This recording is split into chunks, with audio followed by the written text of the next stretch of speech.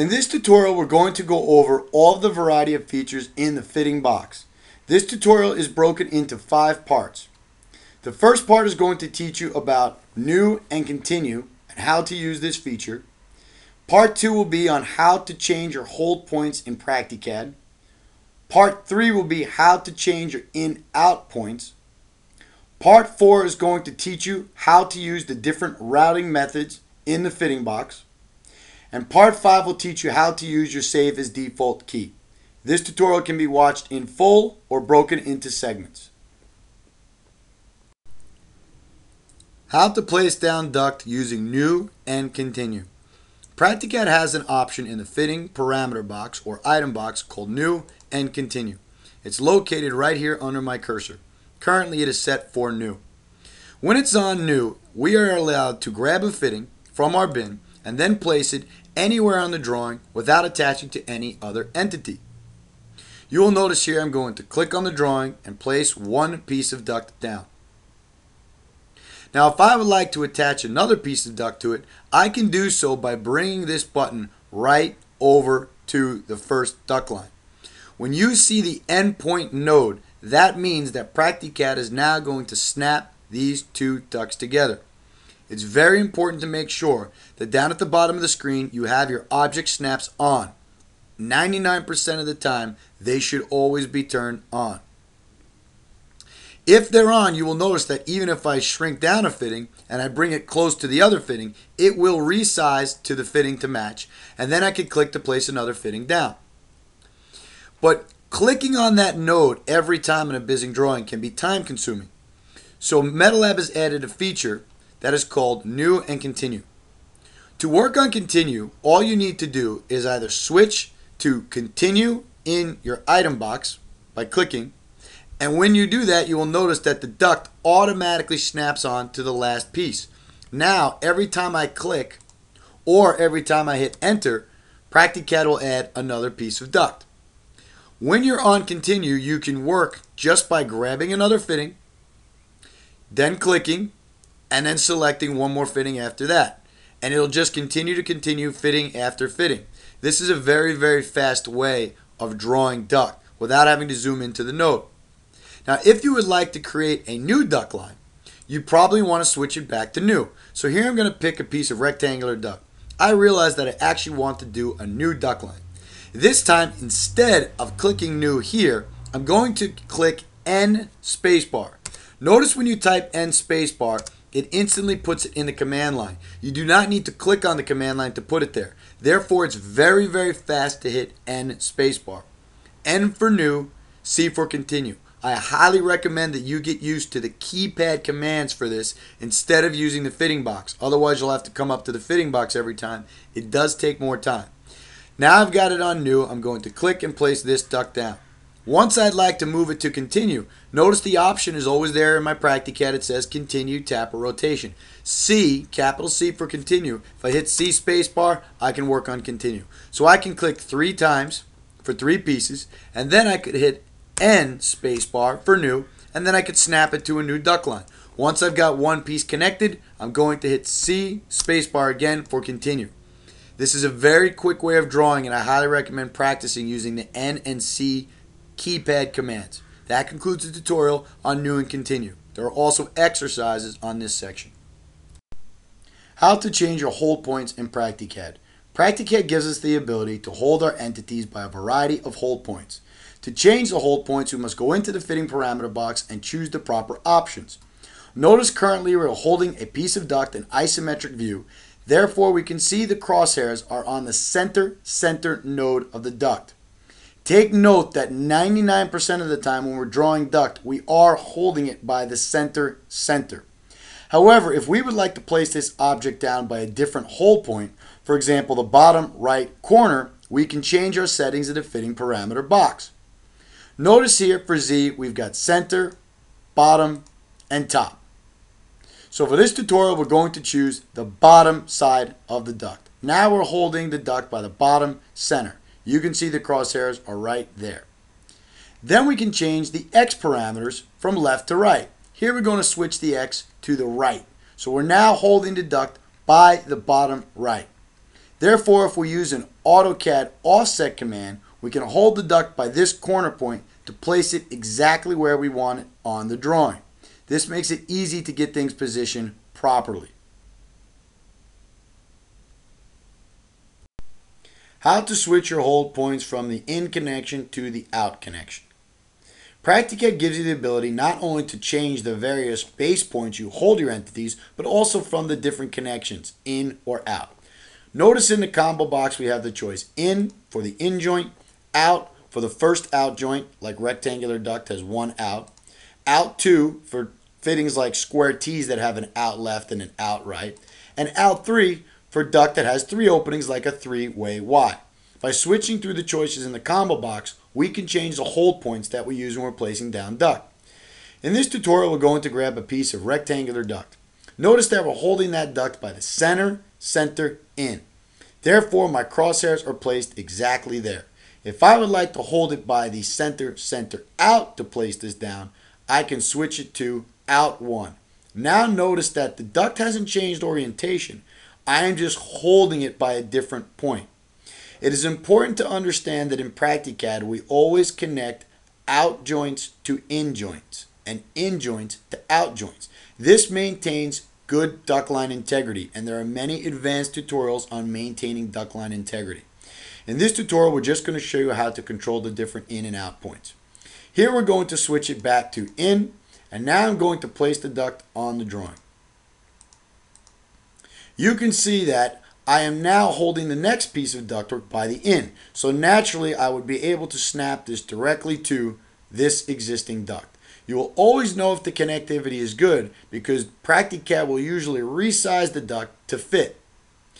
In joints can be made so that they do not attach to other in joints. This is an option, and there are tutorials on that option that we recommend check called duct line in-out attachment. And there is the ability to check in-out attachment as you draw. What check in-out attachment means is that I would be unable currently to snap this duct to this joint because I'm holding the duct by the in and I'm trying to snap it to the in joint of another duct. Notice it doesn't resize. This is because I have this option checked. The tutorial for that will follow after this one. Once again, I'm holding the duct by the in and I'm now going to snap it to the out joint of this duct. If I would like to attach duct to this one before, what I should do is change my hold point to the out. Now I'll be able to bring ductwork over, and since I'm holding it by the out joint, it will easily snap to the in joint.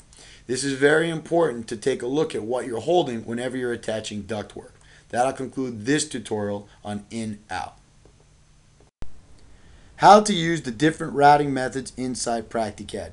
PractiCAD offers a variety of routing methods that we can toggle through while we're drawing our duct. The routing methods are listed in the fitting parameter box. You can see we have piece, exact, up, down, single, and smart. This tutorial is going to teach you how to use the different methods and how to toggle through them while you're drawing duct in other places on the drawing. To start, we're going to focus with the piece method. Piece method is one of the simplest methods we have. What it does, it allows you to draw duct piece by piece. We're going to come here, place one piece of duct on the drawing, and once I click, you can see that it only places one piece. If I hit C4 continue, every mouse click I make will actually add one piece. You will notice that if I'm routing duct, I'm holding the crosshairs that the duct is not following or stretching because we can only do one piece at a time. However, we can switch from piece to different methods like exact or smart and route multiple pieces of duct on the drawing at once. Here we're going to grab a radius elbow, and now we're going to switch it to exact. You can also hit E and the spacebar or enter key to switch it to the exact method. You could always see what letters or keypad commands trigger off what methods by looking in the command line. I'm going to place this duct on the drawing, and once I've chosen my rotation, notice that it says in the command line, new, piece, exact, up, down, single, smart, and exit. The capital letter indicates the keypad command for each routing method. I believe that keypad commands will speed up the drafting process, so I recommend them, but you can always switch it in your fitting parameter box, whichever you prefer. So if I want to switch it between exact or piece, I could hit P for piece, which routes out just one elbow, or E spacebar for exact. What exact will do is it'll route the duct all the way out to where my crosshair is, and I can pull down to route duct in this direction. Notice that PractiCAD has not extended the straights of this elbow. What it's doing is it's putting a variable length piece of duct right before the elbow. Exact uses full length pieces of duct and variable length pieces of duct to cover specific distances. However, you can switch it to a different method called SMART. To activate that method, I'm going to type in what it says in my command line here, M for SMART, spacebar, and you can see that it's been updated in the fitting parameter box. And now when we stretch, PractiCAD is going to extend the straights of the elbow, so we now have a larger elbow and full length duct. It eliminates small joints. So usually while you're drawing, you can toggle E spacebar for exact, get little joints, or if you feel you rather the straights extend, hit M spacebar for SMART. The next routing method we're going to go over is up and down. These two methods are almost identical. I'm going to toggle through by typing U spacebar so that we've got it on the up method. Up basically rounds up to the nearest joint. Notice that the crosshair, the second it gets past the connector out, PractiCAD puts a joint. It rounds up to the nearest joint. Down, or D spacebar for down, does the exact opposite. Down doesn't put a joint until the crosshair is at least a full length joint away from the last connection, because it's rounding down joints. So once I get past about 60 inches here, it'll add a joint. It rounds down joints, as opposed to U spacebar routing up. I usually just use the up routing method, but we do offer both. The last method is the single method, and there are multiple tutorials on the single method. Generally, single is for connecting duct between 2 points. It puts one large fitting in between 2 connection points. For example, here we're going to erase this duct. I could grab a transition or any fitting that would fit, snap to one side, type in I spacebar for single. Notice it's updated the fitting parameter box, and then hold to my next point and it'll snap and attach.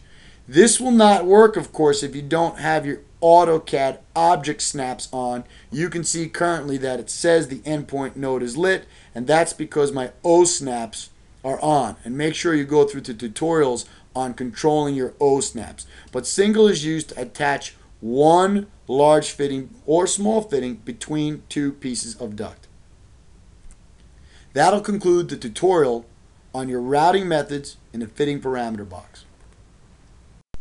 How to use your save as default key in the fitting parameter box. When you go to grab a fitting, and this tutorial will grab a finish length transition, if you decide you would like the parameters of that fitting to start with specific values, you could type in whatever you want. Here we're going to type in length 24 and then hit the save as default key. When you do this, every time you go back to that transition, the transition will have the exact same parameters as we just saved it. So we come back up to the fitting bin, we click on finish length transition, and here you can see it's been saved as a default with length 24. Now this will work with the exception of catalog fittings.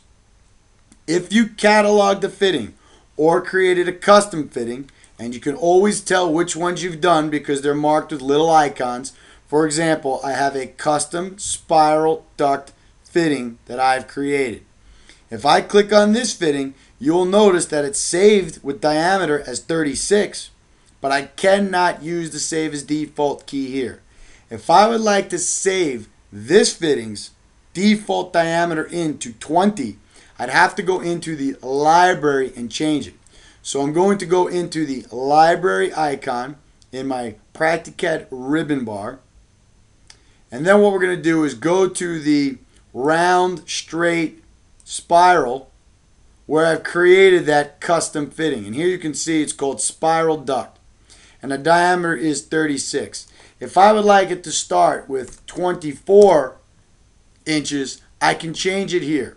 Once I've done that, I'm going to hit the save key and exit out. Now when I go to the fitting parameter box, the spiral will be at 24. That's the only way to change the default if it's a catalog entity. That concludes the tutorial on Save as Default.